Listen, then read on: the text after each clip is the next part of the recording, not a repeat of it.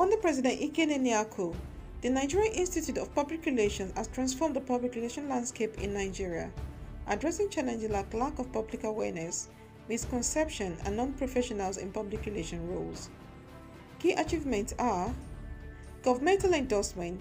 Federal and state government recognize the importance of professionalism in public relations by mainstreaming the PR cadre in the public service.